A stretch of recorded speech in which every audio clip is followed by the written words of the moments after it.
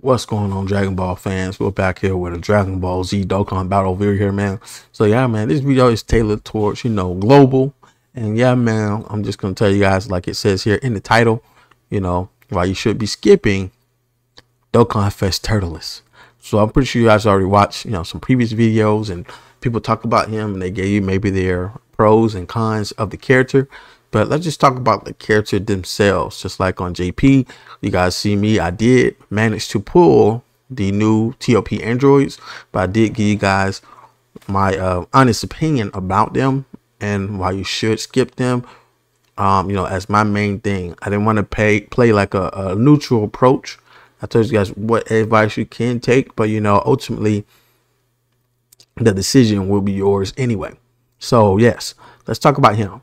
So of course, with villains, Dokkan just really don't like them at this time, and they're put in these different niches that doesn't mesh with other villains at all. So mainly with this guy, he can be very good if you're fighting against someone who's Goku family, and those are pretty much the only events you want to bring him to. When it comes to anything that's beyond that, if you want to talk about Red Zone or even some of the other stages, not maybe Red Zone, if it's, SBR or some other stages, and they don't have a Goku family enemy on them, you don't really want to bring this guy because he's not going to bring a lot of utility with his passive or anything else unless he's fighting that particular unit. So he's very situational. So also when it comes to teams, a lot of people are looking for people that can do different things for certain teams, whether it's support or be a slot one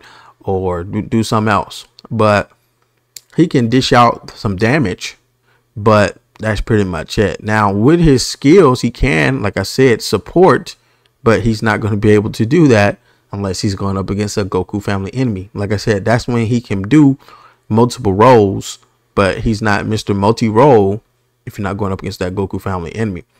But also, he raises attack, as you can see, and he's not building any defense either. So as we know, with this new way of playing the game, a lot of attack raising units are aged out because they can't take any hits.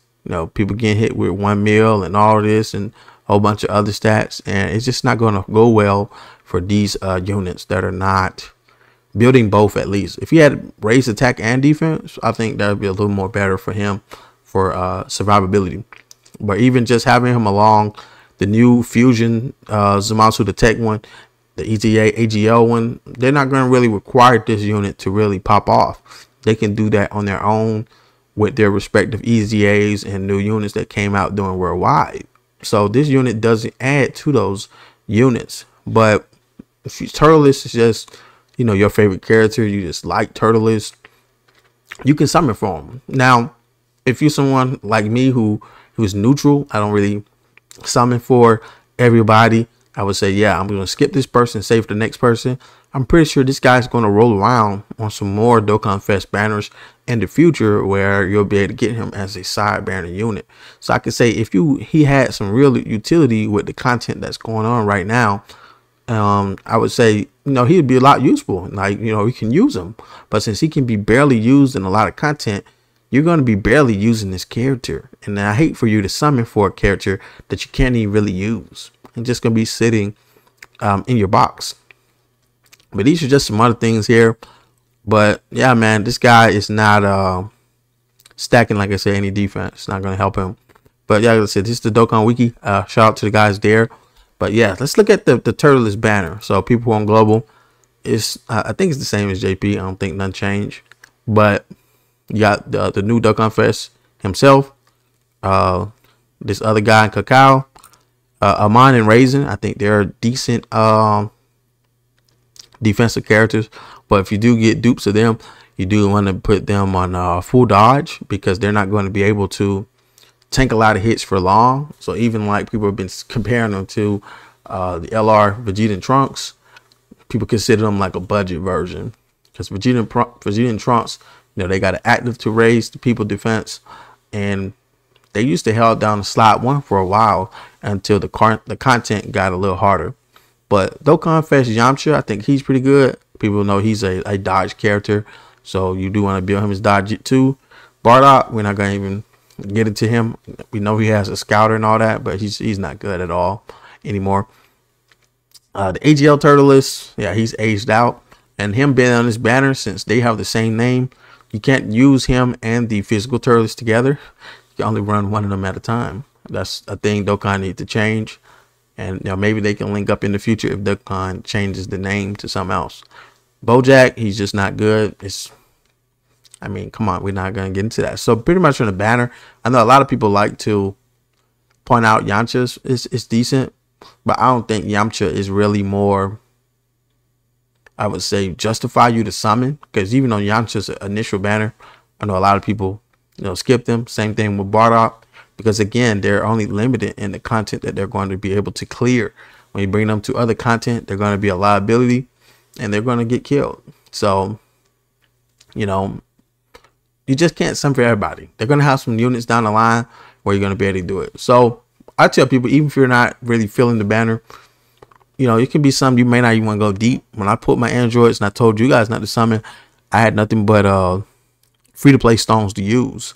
So I managed to get them in 150 stones. I remember when Super Boo came out, I told people to skip him too, and I got him off the first multi. So if you really want this unit, I would say just use maybe a little bit of stones if you can, 100, maybe 150 at most. But this banner don't really have any value for you. So I'm going to show you guys a better banner that's coming up on global that you guys will eventually get, that has a way hyper unit, a unit that is top 10 in the game and has a higher ceiling. This guy is not even near top 10 in the game. I'm not sure even top 20. I can't really think of it right now. But you have a guaranteed top 10 unit in the game that's already been proven, that's already came out on JP, that's already pretty good, and can fit on a lot of teams with other top 10 characters and people in the game. So we're gonna go ahead and move on to the next one. So here, we're already here to talk about your boy here. I don't think I need to say much for people who play Dokkan, but I'm just using this as a pretext. Maybe if you don't follow any JP content creators or know nothing about JP, or you go in blind, whatever the issue is, I'm here to inform you. So Super Saiyan 4 Goku himself is a top 10 unit. This is undisputedly by any high IQ person, or any Dokkan YouTuber will tell you this guy's easily top 10. Even you put him at any ranking you want, he's a top 10 unit. So with this unit himself, just looking at his banner, the side banner is Baby. Baby is not that good, but the Gammas are pretty good. Gogeta, he's pretty much aged out to get him.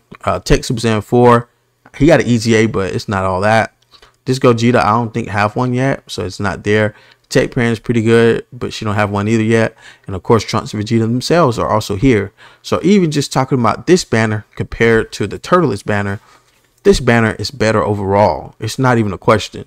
And speaking of these boys here, the blue boys, Fizz, we know they're pretty trash right now, but people are hoping that they get an EZA with the Tournament of Power units that are going to be coming out maybe later this year. So maybe their EZA can really pop off, where they'll be able to help that tag a lot. So I really hope they do get EZA soon, and their EZA be pretty good. So if we open this one real quick. So like I said, right here already, you got a potential. Oh, those are just regular EZA. You got a potential EZA of them becoming this guy right here, of these guys becoming crazy. So they have, both raises, but it's just an outdated kit. This is what they kit were when they released 3 years ago in 2020, and they're gonna have to modernize this kit like they did for a lot of other units, where once they get their EZA, hopefully it's the 2023 treatment, where they're going to be able to help the Tournament of Power team out. Like I said, we just got the androids, so people are looking that we may get them. So them getting EZA, that's already somewhat in the banner. That's crazy. Gamma 1 and 2 are already very good. They're not even needing the EZA. They're already very good. These two guys already are better than Turles themselves. Tech Pan, she's pretty decent. I would put her in the same scaling, but she has her own uses. I would say her and Turles could even out. I would give Turles a slight edge over her, but again, this is just a returning banner. Crazy. And Turles should be better than a unit like her because he's just coming out. You know, coming out with gotchas. Normally the unit that comes out a year later, 2 years later, should be better than the unit that came out a year or two before them. But when you got older units that are better than that unit, that's crazy. But given that, of course, it's Goku, the main character of the series, he's gonna get a good character anyway. But this guy, he's aged out. Yeah, you got to take time to transform. I wouldn't tell people to depend on him, but this unit, I believe, also don't have an EZA. That could get one in the future. And, you know, this guy could probably do some heat too. So this is another potential EZA that's good. That, you know, they raise attack and defense. So they can have a good EZA if Dokkan did them right. So you already got so many units here just off the banner. That's not even the featured unit. That's already going to have a higher ceiling than Turles. Vegeta and Trunks is better than Turles. It's not even no question. But, yeah, man, this guy himself, we ain't even talked about him yet. The banner unit himself, oh, my God. Just talking about the utility of this guy. You'd heard Truth talk about it. If you watch Minato, he said about it. I know he haven't came to Global yet, but I'm pretty sure Goresh know about it. Of course, you know, he's best friend with Truth and others, you know, just to mention, I would say Negan, throw my boy Negan in there. You know, I know he's a global main, but he knows. And Toon, all them. But yeah, man, just having this guy on teams and look at his categories that he can be on along with link skills. Me having this unit, and I've used this unit a lot. This guy is a must summon. He's a go. People telling you maybe you should go for Turles and all this. This is a guy that you don't want to really miss out on potentially. You getting lucky on Turles just to use him for a couple matchups. It's not gonna be funner than using an actual Goku that actually is, you know, pretty good. Like I said, this guy made the Super Saiyan 14 way better. You can use him on Power Wishes. You can use him on Power Beyond Super Saiyan, Earthbred Fighters, Upon the Parent and Child, etc. Man, look at all these tags down here, man. Like I said, he's a 200% lead as well. If they're GT and Pure Saiyans or hybrid, or full power Pure Saiyans and hybrid. So he's also have a good leader skill that you can run him with if you want to put him in the leader slot.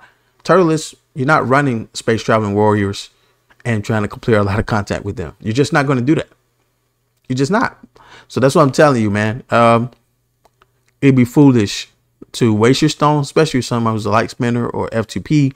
You know, I'm not here to sell you characters every time someone, you know, make a video. I'm here to tell you, hey, do not summon this character, save and pull for this character instead, because this character has already came out on JP. And this is why before the global sync happened, you have an option to have this foresight right now. When the global sync happens, there will be no foresight. Everybody will be summoned for the same thing.